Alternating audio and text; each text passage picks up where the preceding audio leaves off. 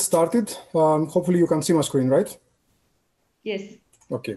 So, hi everybody, I'm Yannis, leadership consultant for Deutsche Telecom, and also product owner for digital escape rooms. This is an initiative that it's actually being delivered for the first time within our global footprint.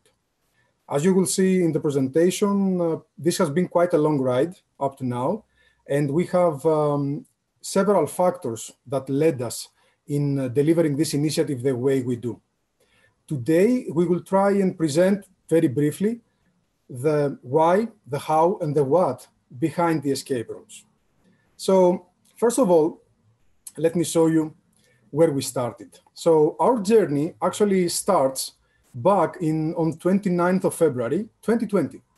So back then, a team of leadership consultants, HRD consultants, is flying back from a very nice face-to-face offsite in Germany. By the way, it's been such a long time that I don't think I know how to spell these words anymore, face-to-face offsite. Hopefully, we can fix it quite soon. Now, our consultants, including myself, they have met with the sponsor for their new assignment, Marco Serrao. So we know that we are supposed to work for a new assignment for Europe segment, and we have to design and deliver something around the strategy. What we didn't know back then is that once we landed at our homes, we would go into a 2-week quarantine because together with us, the pandemic decided to land also in Europe for good. And to make matters worse, this would full lockdown would follow. So this was the context that we had actually to design and deliver everything. Now that you know how it all started, let me get into more specifics. The first question that we start asking is always why, right? So somebody would say, why escape rooms? Looking back into this initiative right now, I can really say that the planets were aligned for escape rooms to happen. It didn't feel like this since the beginning, but now I'm quite convinced about it.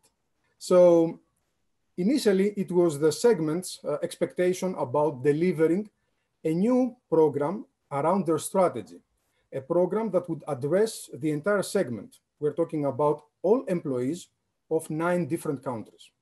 As you can imagine, this is quite a challenging expectation. It was also Marco's, our sponsor, attitude and mentality. Marco is a fan of working in an agile way. He really supports it. And this way, he was empowering our team a lot. What is more important was his openness towards new ideas, even the ones that come with a risk. It was also our diverse team. We are talking about a team from Europe and HRD, in total 8 people, 6 nationalities located in 4 countries, that they were willing to deliver something fresh, something outside of the box, something that was never done before. It was also the feedback that we were getting from users, from the initiatives and the learning journeys and the offers we were giving to them up to that point. So we were listening also to our users. And finally, it was also the pandemic, which of course is far from, I wouldn't be correct in calling it a blessing in disguise, but definitely pushed us in the right direction. Because one thing the pandemic made for sure is that digital collaboration would never be a nice to have, ever again. So now, looking back in retrospect, I can really tell you that we were indeed the right people at the right place at the right moment. And you know what? At some points, this is all it takes.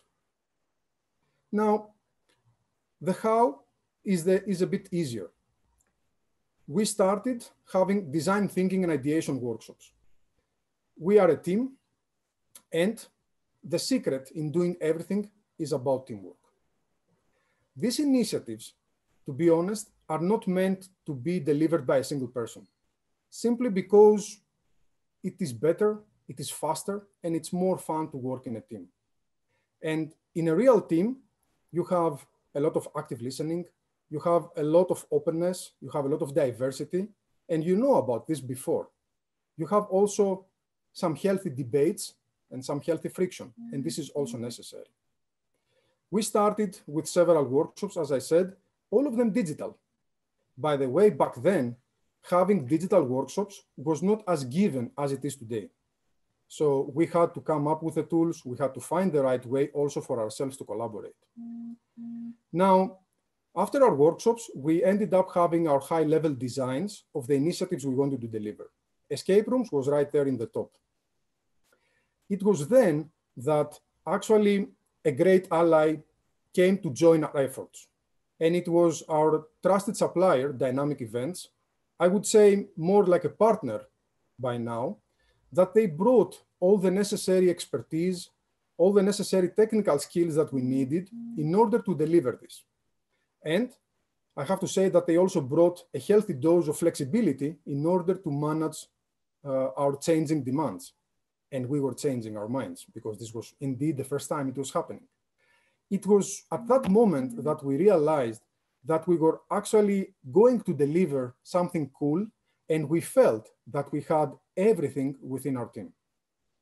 Now, hopefully, I got you a little bit curious by now to see how escape room looks like.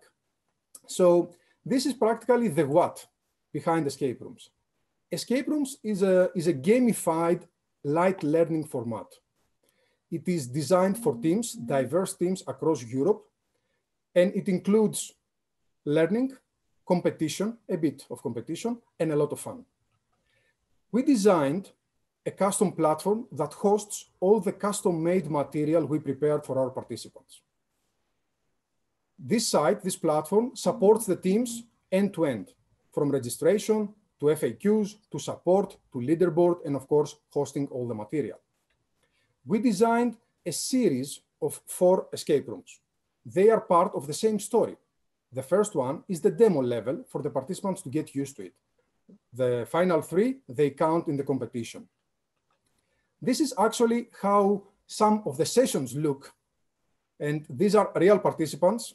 We have 750 participants in 130 teams competing to escape all 4 levels and win the final prize. The screenshots that you see are from the actuals level 0 and level 1. So level 0 on the left, level 1 on the right. Today, we started competing and escaping level 2. Now, as I said, there is a competition. And the teams, they are scoring points by solving the challenges. This is our leaderboard after level 1. And you can see that the top 20 teams are quite close. So the competition is quite intense and is going to get even better. Since this is an ongoing initiative, up to now, we have only preliminary results to share with you. However, we did run a dry run, a pilot run, as we call it, before launching the real thing in order to test the waters. We got tons of feedback, both qualitative and numerical, from our participants. We had 70 users. And these are the results out of the pilot run. One thing that we can say for sure is that our colleagues were definitely engaged, and they really liked and appreciated this new format. Finally, I want to say that the Escape Room Initiative is part of Europe's Customer Centricity program. And for us, we are really proud in helping the segment, pushing on and moving on with our mission, which is to win the hearts and minds of our clients. I think I'm running out of time, so as I'm going to close the presentation, 1 minute. It's very interesting, but yes, this is just a sneak preview. Just 1 minute, I know. So I really want to urge you to, before thinking about new initiatives, please try and think of new ideas. Disrupt the existing HR patterns and try come up with new ideas, be bold to pursue them. The reward, the satisfaction would be definitely worth the effort. So Rumi, that's about it. I would like to thank you